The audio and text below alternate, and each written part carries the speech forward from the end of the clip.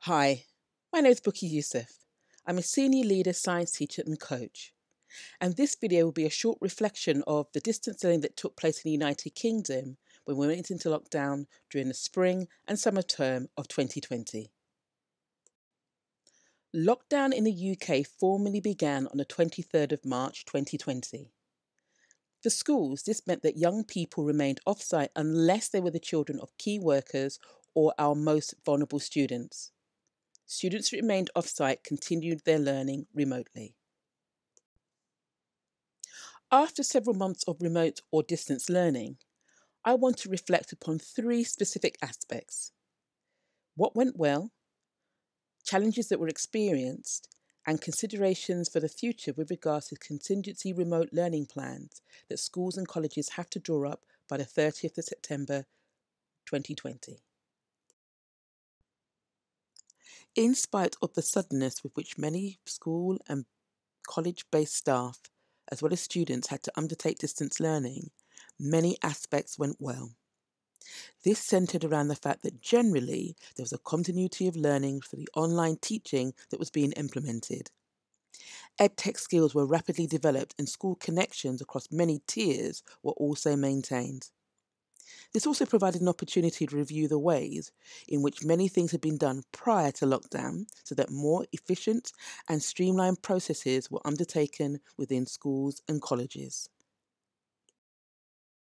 The Department for Education laptop scheme also provided an opportunity for some of our most vulnerable students to receive laptops and 4G internet access.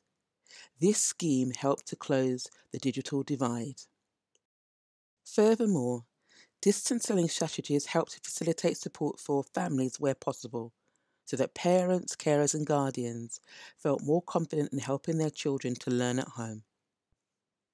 In short, the pandemic and lockdown periods that followed accelerated the use of educational technology, EdTech, and highlighted what was possible. So much so that anecdotal evidence showed that some staff wanted to continue with some of the strategies they had developed. For example, continuing to teach lessons via Zoom, pre-recording lessons with clear learning instructions, and providing learning resources for students to work through at their own pace. Inevitably, there will be challenges. Some of these challenges included assumptions made that teachers had the skill sets to undertake distance learning. This led to many didactic online lessons with limited student participation and engagement. The digital divide was also an issue, where some staff did not have the necessary technological resources within their homes. For students, this meant that many lacked the means to print learning resources, and assumptions were also made about students having one-to-one access to devices. And although not a grave issue, distance learning focuses around the country differed. For some schools and colleges, this meant they covered new learning. Others reviewed prior learning, whereas a few focused solely upon the development of specific skills. In addition, the deluge of EdTech options that suddenly became available meant little time for educators and parents, carers and guardians to have clarity around data protection and payment options once the free access expired. And finally, parents, carers and guardians were unsure of how to support their child's learning and the roles that they should undertake within this, as many were also working from home. The key question is, where do we go from here as we make considerations to the future with regards to distance learning? No matter what is put in place for distance to remote learning plans, it needs to build upon the school development plan so that it can enhance student progress through effective teaching and learning strategies. As budget restrictions continue to be an issue, we also need to maximise the use of technology already within the school or college. For example, repurposing laptops as Chromebooks and extensively using Office 365 or Google applications.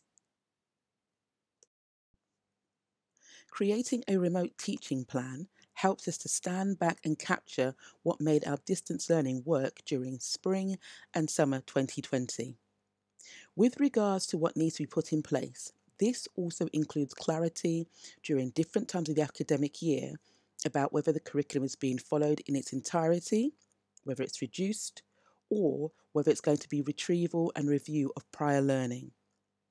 If possible, have a contingency plan for your contingency remote teaching plan, so this can help you to mitigate against unexpected issues that emerge. It's really important to communicate the plan with your stakeholders, including the young people's families, so they know what to do, for example, if they can't print work out or if an app stops working. Lastly, ensure that regular bite-sized CPD is being provided that continues to build the skill sets of staff, students, and parents, carers, and guardians. We can base CPD priorities for staff upon the Education Endowment Foundation's Remote Learning Report. This document highlights key findings and implications for effective remote teaching and learning. This includes the need to ensure that online teaching strategies are interactive and that there are opportunities for peer-to-peer interactions or group work. The remote teaching plan should also include how online assessments will be undertaken in order to get an accurate reflection of student progress. It is important to communicate the remote teaching plan with parents, carers, and guardians so that they are fully aware of what to expect and know how the school or college expects them to support learning at home. Lastly, no matter what our remote teaching plans look like, there also needs to be a focus upon mental health and well-being. The reality is that many students and their families, teaching staff, school and college leaders have been affected in various ways by the pandemic. There must be support systems in place for those who are struggling because they're in isolation, unsettled by changes to routines, or anxious about the lack of certainty in the immediate future. As I draw to a close with my reflections, I'll ask two questions. How do your school or college distance learning reflections compare to what I've shared? How has this influenced the remote teaching plans you now have in place? Thank you for listening.